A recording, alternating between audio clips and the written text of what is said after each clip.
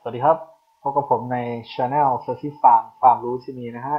ในคลิปนี้จะมาสอนการเชื่อมต่อระหว่าง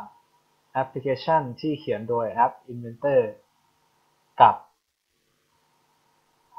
Anto ครับสื่อกลางในการสื่อสารที่ช่วยให้คุณสร้างสรรค์นวัตกรรมด้าน IoT ได้ง่ายยิ่งขึ้นครับ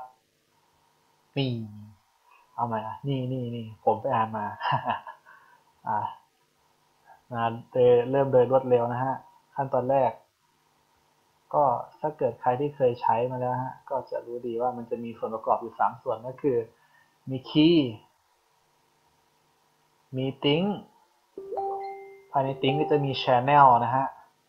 โดยประกอบด้วย3ส่วนในคลิปนี้ผมจะจำลองไม่จำลองเขียนแอปพลิเคชันที่สื่อสารคุมเฉพาะสวิตช์ตัวนี้นะฮะคือ channel SWT ฮะ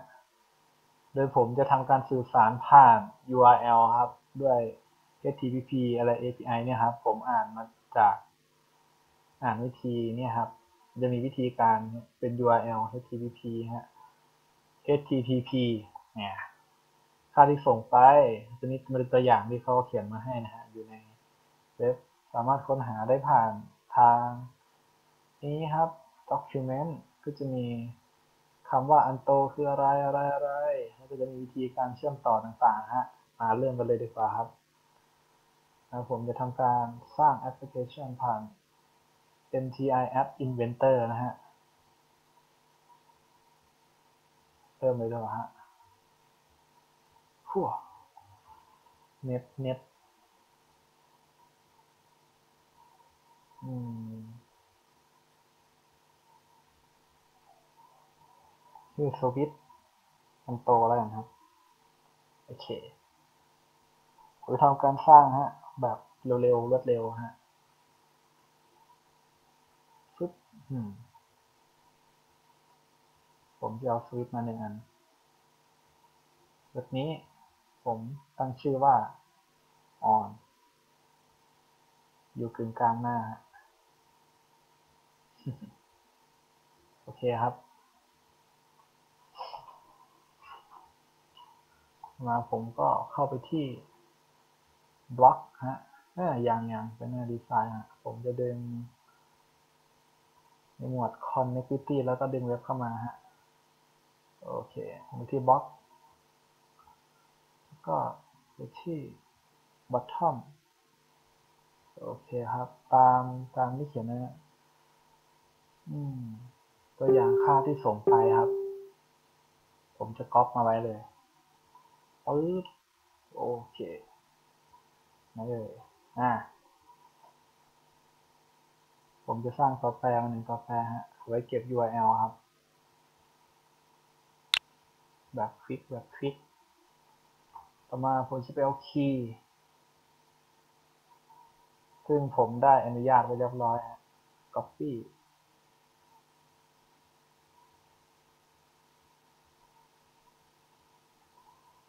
ปึ๊บต่อมาไปเอา channel ไปเอาติงนะฮะชื่อติงที่ต้องการนะ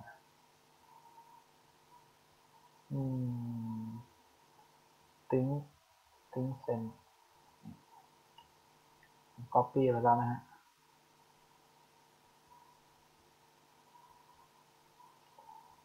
ต่อมาก็ stability โอเคส่วนด้านหลังนี่จะเป็นข้อมูลที่จะส่งไปครับตอนนี้ผมจะยังไม่ใส่ไปต่อมาเข้าไปที่ bottom 1ผมจะ if ไปนะครับ if ถ้านะฮะ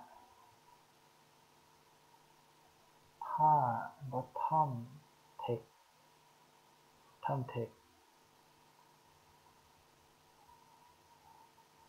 อืม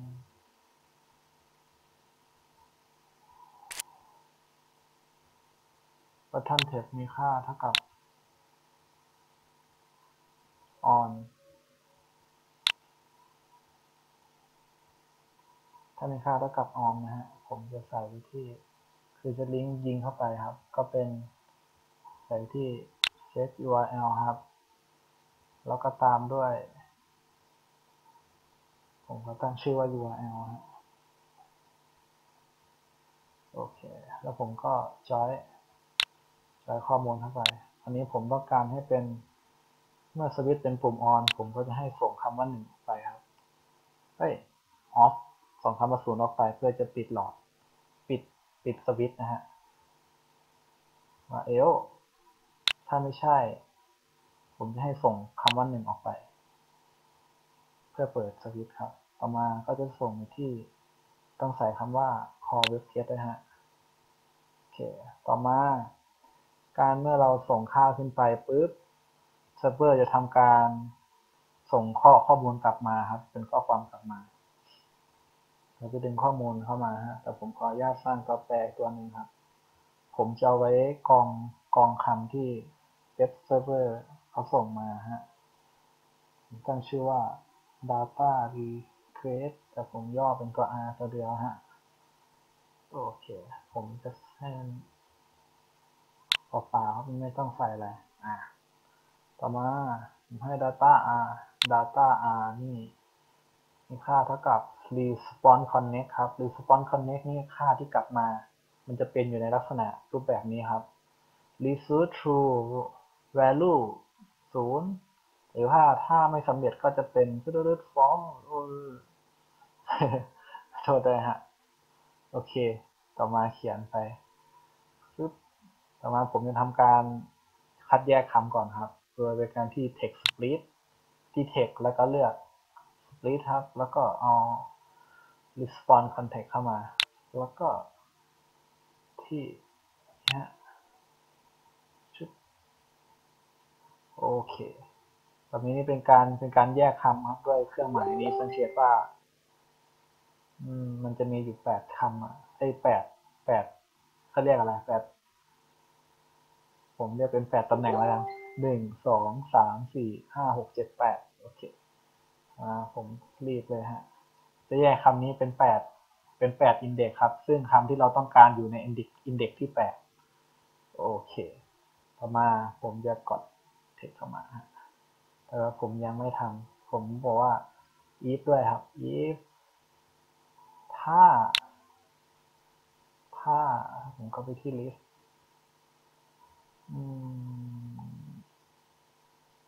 slash index item นี่ฮะมา if ใส่ล็อกจิกให้หน่อยถ้า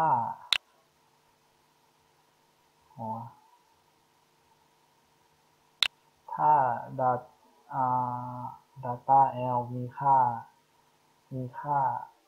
ไม่ใช่ถ้า index ขออภัยฮะ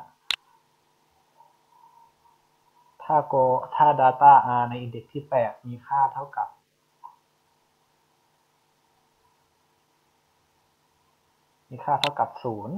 ถ้ามีค่าเท่ากับ0ก็ให้แสดงเป็น off นะฮะผมจะเปลี่ยนชื่อก็คือ text เปลี่ยนค่าเป็น off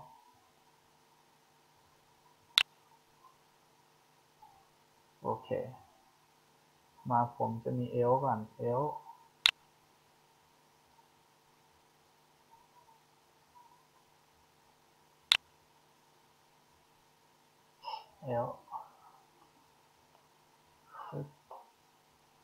on ถ้าไม่ใช่มีค่าเป็น on คราวนี้ในสกรีนนี้ผมจะมีคำว่า integer นะฮะผมจะทำการตรวจสอบเมื่อตอนเปิดแอปพลิเคชันว่าค่าที่อยู่ในเนี้ยคือค่าอะไรผมต้องการจะเป็นคลิก URL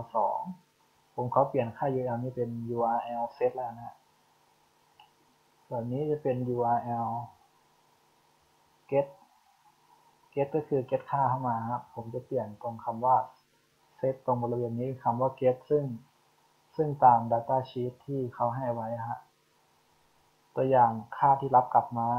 สังเกตว่าจะเป็น get ครับแต่ว่าจะไม่มี backslash อยู่ด้านหลังครับแต่ส่วนของที่จะส่งค่าออกไปจะเป็น set สังเกตตรง set แล้วก็มี backslash แล้วตามด้วยค่าที่ส่งออกไปครับมาดูกันอันนี้เป็น initial ผมจะให้ ผมจะให้มันดึงค่าก่อนตอนเปิดแอปมาครั้งแรกนะฮะผมจะให้มันรับค่าออกมาก่อนส่วน get ผมจะไม่มี backslash ด้านหลังใช่จะไม่ต้อง join ฮะไม่ต้อง join เพราะว่าเราไม่มีค่าที่พ่วงออกไปโอเคอันนี้คือ initial เปิดแอปมาปุ๊บจะ read ค่าก่อนเลยฮะ read ค่าแล้วไปเก็บแล้วกลับมาที่เว็บหนึ่งเพื่อโชว์เรียบร้อยฮะต่อมาเราจะลอง compile ดูฮะเดี๋ยวเซฟลงคอมพิวเตอร์ดูตึ๊ก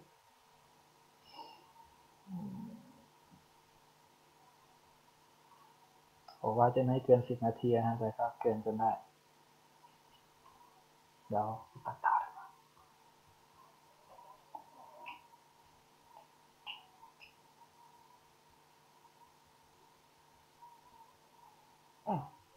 โอเคครับได้ไฟล์มาแล้วครับเดี๋ยวทำการติดตั้งแอปพลิเคชันลงไปใน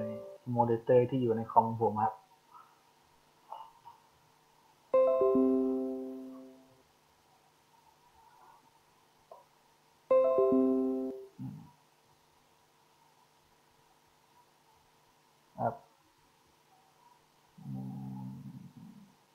ตอนนี้ผมได้แอปพลิเคชันมาแล้วฮะผมจะทำการเปิดแล้วก็ดูฮะไว้ตรงไหนไว้ตรงนี้ตอนนี้อยู่ในสถานะ on ครับ off on off on ฮะเป็นการเขียนที่ง่ายๆครับขอบคุณสำหรับการรับชมครับแล้วก็ขอบคุณสำหรับเซิร์ฟเวอร์ Anto ที่ทำเซิร์ฟเวอร์ออกมาให้ใช้ได้ง่ายมากๆครับขอบคุณครับเนี่ย